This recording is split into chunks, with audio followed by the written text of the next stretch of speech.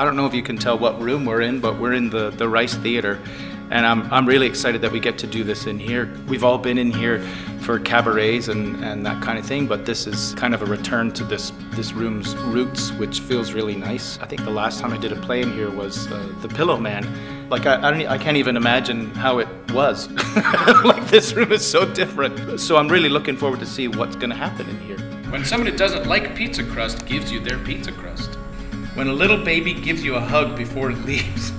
Every Brilliant Thing is about, it's about a lot of things. The play to me is about a young man who is trying to make a list of his favorite things to give to his mother who's suffering from depression to try to lift her out of it. But then subsequently in his life he rediscovers the list and adds to it and adds to it and adds to it until ultimately he gets to a million things. I also have had my struggles with anxiety and depression over the years, and so I know what that's about, and the taste is always very nearby. It's something that I'm always working on. It's such a hot topic. It's such an epidemic of anxiety and depression, and I think that more and more people are talking about it, which is great.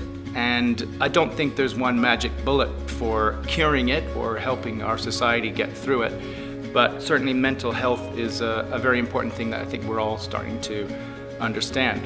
That might be something that scares people away from seeing this play, but ultimately it's an extremely hopeful story because of the way that it's told.